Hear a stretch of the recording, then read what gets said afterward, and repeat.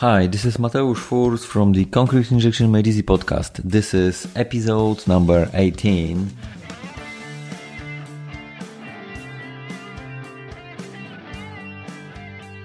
And today we are going to discuss something that is called taking over of the construction site after another contractor. And today I'm going to discuss re-injection of the crack, but I think I will make a series of episodes under this common title, taking over of the construction site.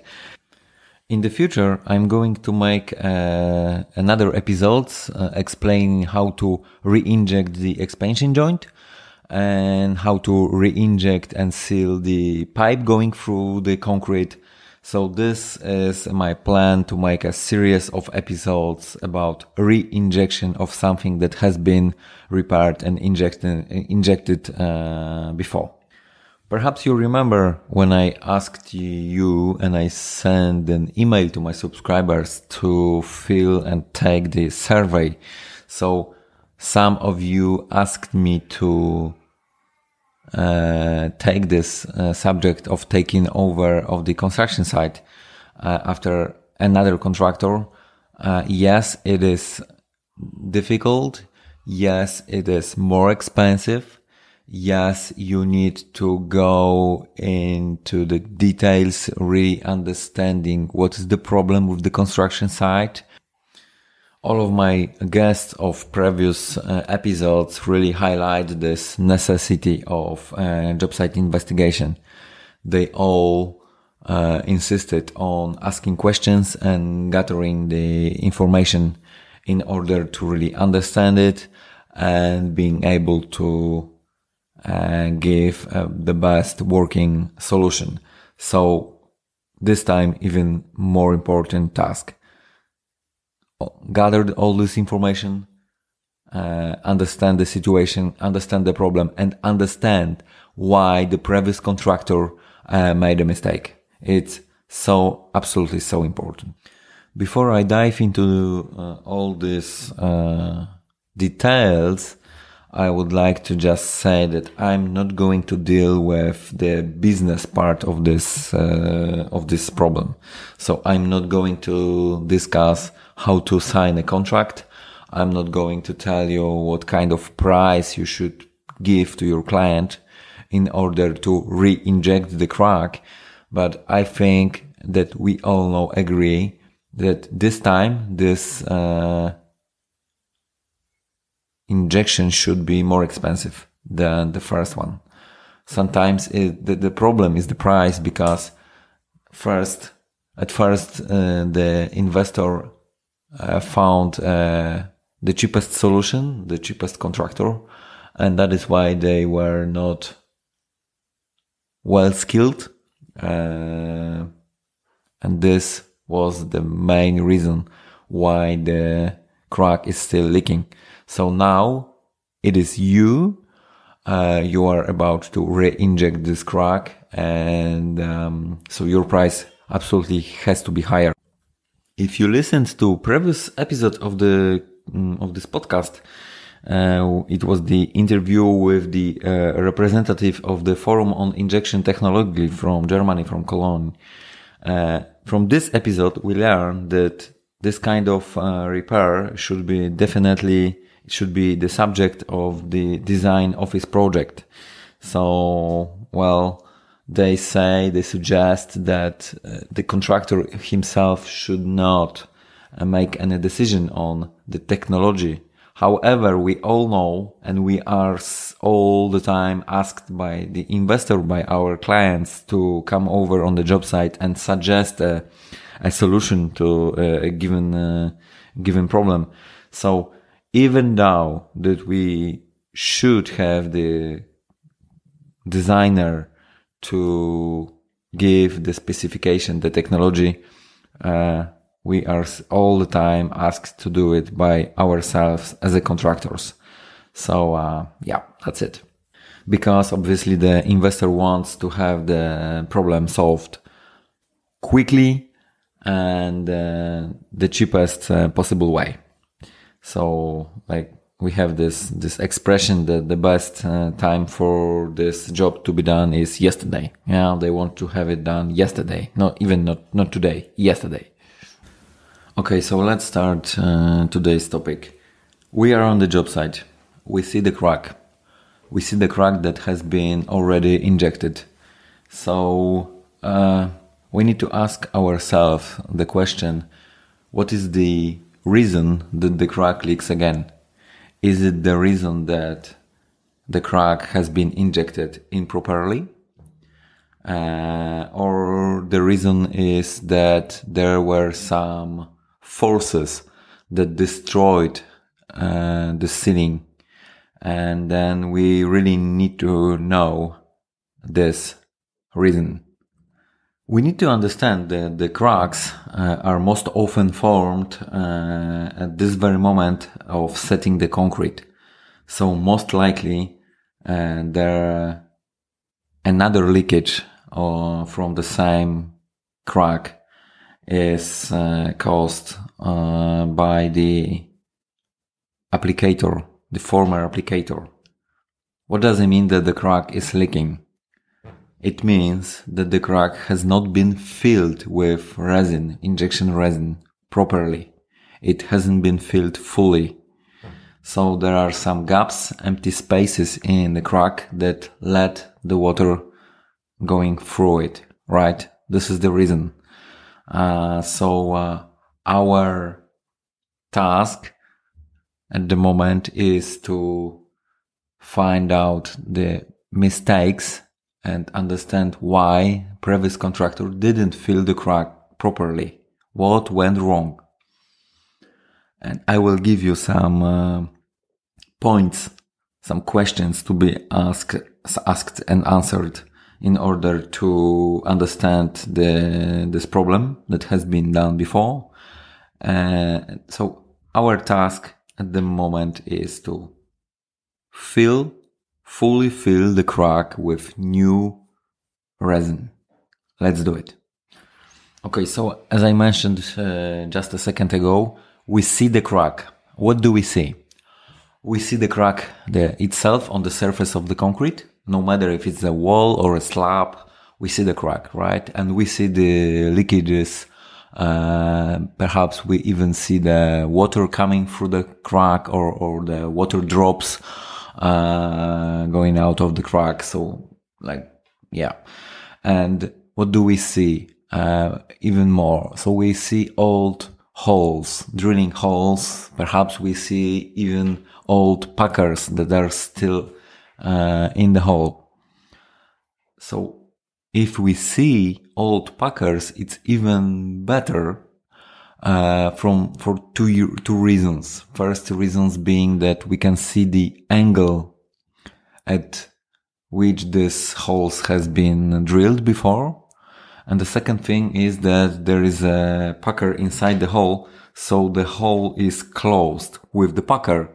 So when we are going to inject using new packers and new holes and new packers, then the resin will not be able to flow out of old holes. If we see only holes, then it's a little bit more complicated to find out the angles of the old holes, but it's absolutely necessary to know the angle. What do we see?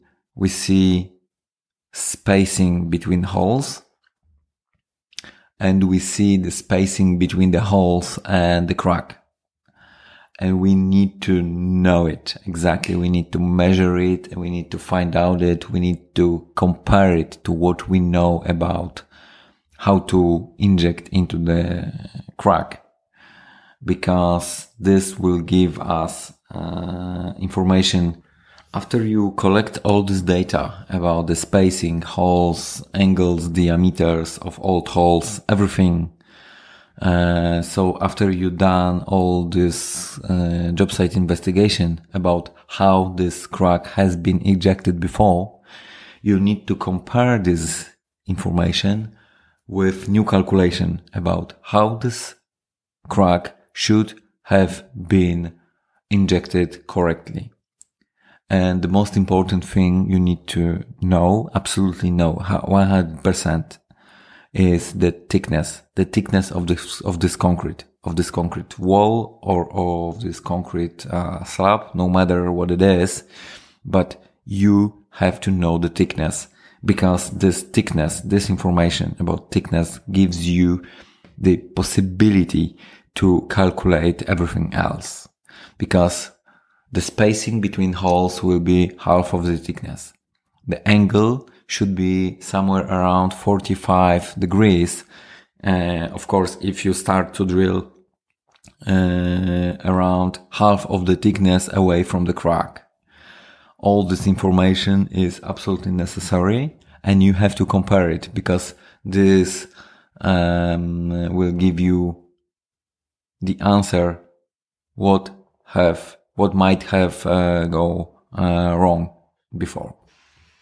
If there were no injection packers in the holes, then it's a little bit harder. I guess this is the more common situation, because usually, the packers are removed just after injection, like 3 days after injection. So when you are called to re-inject the crack, repair it once again, then it's like 3 or 4 months later. And so we can expect that there will be no injection packers in the holes. So it is a little bit harder. Why? You need to drill these holes once again carefully. You need to drill it like they were drilled before, because you need to understand what is the angle, what is the original angle. And you need to understand what was the diameter of these holes before, because in most cases you will have to use a bigger drill bit. Like if there were holes of 10 millimeters, then now you will have to use 13 millimeters diameter of the drill bit. But if there were 13 millimeters, then you might try to use the same. Once again, a 13 or a little bit more, like, 15 or 16 millimeters diameter. And then you will have to use bigger packers. So you drill 13, you use 13 packers, 13 diameters. You use 16, you use 16 millimeter diameter of packers. Why? Because in most cases, when you have to re-drill the same hole, then you will destroy a little bit the internal walls of these holes, and then the diameter will be bigger, and you will not be able to install the same packers as before. So this is important. You have to have different packers, different diameters of packers, because you never know what packers were used before by the other contractor. After you collected information of thickness of this concrete being injected, and you know the spacing and angles of the holes being drilled by the previous contractor, please draw a diagram of the concrete cross-section. You will see this crack, you will see the old holes and its angles, and then you will be able to determine from this cross-section, from this drawing, how deep the old holes have crossed this crack.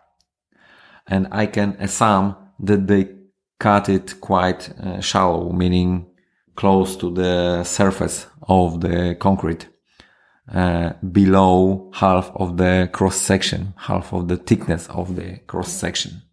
And that means that this is the mistake. It means that the feeding place where the old resin were about to go from the holes into the crack, they were too close to surface. They weren't in the middle of this concrete being repaired. And that is why the resin were not able to fill the crack correctly and perfectly. Once again, we are talking about the situation of the cracks being formed at the moment of setting the concrete. I'm not discussing the crack that they were made by the overloading the concrete, because if this is the case, that there is an overloading of the concrete, then the cause of showing new cracks is not removed. So the problem is not solved. We are just talking about the situation that the crack appeared at the very beginning, and we are sealing this once again because someone else has made a mistake during the injection process. Yeah, we are collecting all the information and try to understand what mistakes were made before in order to make re-injection of these cracks once again and to fill it. So we have discussed angles, we have discussed spacing between holes, the number of holes per one running meter, and all this is made, all this calculation is made, is taken from the core principles of crack injections. That we know the spacing between holes is half of the thickness, angles should be around 45 degrees if the hole were drilled more or less half of the thickness away from the crack. And then we have this drawn diagram. We can compare what the situation that should have been with the situation we see on the job site. And in most cases, we see the difference in depth. The difference is, sometimes it's huge. The difference in depth where the hose should cut the crack, and it should cut in the middle of the cross section. But in most cases, the crack is being cut by the holes below half of the cross section. So our task is to drill another new holes, more holes, because we need more feeding points per one running meter. So after I made this list of things that should be collected, or this list of the information should be collected, let's dive into another list. A list of things should be done step by step in order to inject the crack properly. Let's do it. First of all, we need to take care about old packers. Hopefully they are still there in holes. If they are there, you're lucky. You don't have to remove them.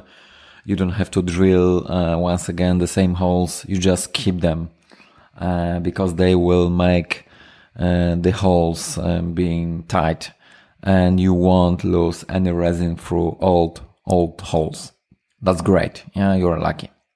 If there are no packers, unfortunately, you have to drill the holes. You have to drill these parts of packers that are still in the holes. You need to install new packers, as I mentioned before, most probably using a bigger diameter. New packers, bigger diameter. That's first step. The second step is you calculate the spacing between new holes, spacing between new packers, and spacing between new packers and the crack. And you drill new holes, and you drill new holes even more than if you were about to inject this crack for the first time, at least 20% more of cracks. So usually you would drill let's say 6 to 8 holes. Now I would say at least 10 to 12 holes per one running meters. Of course, you have to calculate it according to this rule of the spacing is half of the thickness of the concrete. But the more the better, because you need more holes, more feeding points of resin. Okay, so after the holes are drilled, new holes are drilled and cleaned, you need to cut the resin and close it with mortar, epoxy mortar or cementitious mortar, in order to prevent the resin to flow out of the crack during the injection process. Because we know for sure that the resin will try to flow out from the resin, even more than usually, because there are more holes being drilled and there is resin. Some of the resin, old resin, is still in the crack, so it is more difficult to fill this crack with new resin, where in the situation where the old resin is still there, here and there, it's still there, so new resin will have difficulties with flowing through the crack. In the other words, you will have huge difficulties in driving the resin into the crack. I just mentioned old resin. It's great if you could collect the information what kind of resin has been used before. In most cases, it was PU-based resin, but what kind of resin? Was it resin that creates foam, a foaming resin? Or resin that does not create any foam or almost any foam. So the more you know about this repairing material that has been used before, the better. And speaking about your resin, you should really use low viscosity PU-based resin.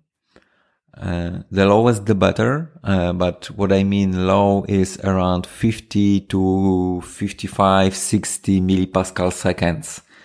Some producers will tell you that low viscosity is around 150 millipascal seconds, but I don't consider this kind of viscosity being low. That's the first point. The second, remember that you are here to re-inject the same crack once again. You have to use really best possible injection material, injection resin. You cannot use resin that looks like honey on a job site.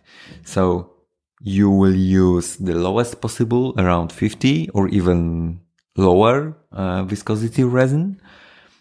You will mix the smallest possible amounts, around up to 150 milliliters, because you need to use the fresh resin. If there is a situation that the old holes are drilled too narrow, or simply there are bad angles taken, and the hole past the crack close to the internal surface of the concrete, then we know that our new holes should be drilled much deeper. And later, during the injection, if we see the resin coming out of old holes, that it means there's this difference in height between old and new holes. In height when the holes are cutting the crack. So when there is this difference and we see the resin coming out of the old holes, it means that we have filled the crack, the space. I'm not sure if I made myself clear just before, so let me go into these details once again. There is the difference in height between the new hole's penetration point into the crack and the old hole's penetration point into the crack. And if we inject this difference because we see resin coming out of old holes, then we have at least injected this difference. So we can conclude that resin is in the crack. Then we go further and inject more resin into the holes to fill the crack in this part of the crack that is external to us. I mean, that is more far away from us. Yeah. And if our new holes were drilled in this way that they cut the crack even beyond the half of the thickness of the concrete, and we still see the resin coming out of the crack, then we know that the crack is filled really very well, and we can expect that this time the injection process is being done correctly. When re-injecting the crack, we drill holes close to the external surface of the crack, meaning very high, as a kind of checking point to see if we've fully filled the crack, because we will run the injection using the regular holes and packers installed in these holes. And if we see the resin flowing out of these holes that are drilled close to the external surface but still cutting the crack, then we know that the crack is really fully filled. I mentioned this many times before, including my online webinar, but once again, you are going to use open packers. So what I mean by that is that you will attach nipple only to this packer you are about to inject. All of the rest packers are going to stay open because you are going to observe the resin being driven down the crack. You are going to dehydrate the crack, and you need this absolutely crucial information about where the resin is in the crack. I have to say that during the injection process, we will have leakages, resin leakages everywhere. It will look like almost all the resin is flowing out of the crack itself, and some part of the resin will flow out of old holes after old packers, even though the new packers are installed in the same holes.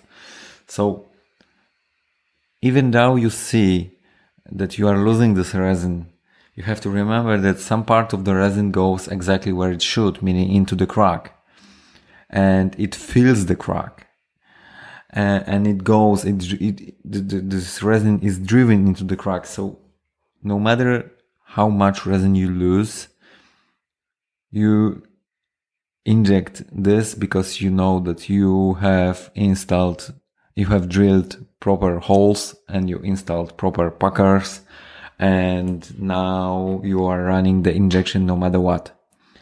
You know that there are old holes, you know that there is old resin in this crack, and it's not that easy to drive the resin into the crack, but you have to do it because there is no other way than doing this. So in the end, we can say that re-injecting the crack takes more time. It takes more money because you drill more holes, you install more packers, you use more resin than usually. It simply has to cost more. But it gives you the opportunity to build your own brand because you are the one who is capable of re-injecting the crack, who is capable of taking over somebody else's job site.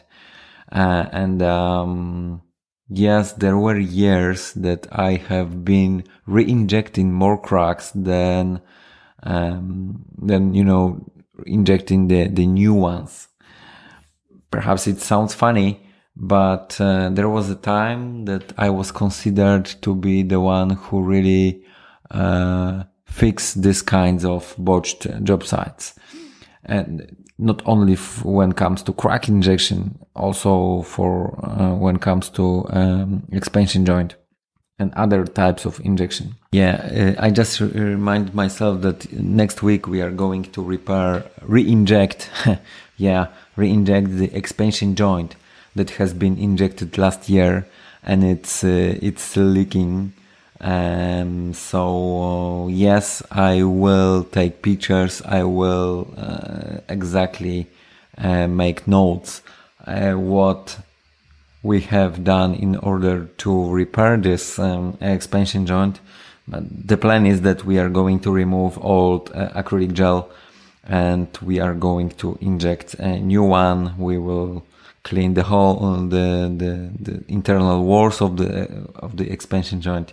I will make another episode explaining this technology step by step. So I hope that you will find it interesting. All right, so that's it for today. I hope you like it. I just wanted to say that it wasn't easy to make this episode because I wasn't reading anything. I was just making, I just made some notes, some bullet points, what I wanted to mention during this podcast. And I'm just saying this like I was talking to someone and having coffee. In fact, I had 2 coffees during this recording today. I hope you like it. If you have any questions to this technology, please feel free to let me know. And as usually, I hope you will tune in next time. Bye bye. See you.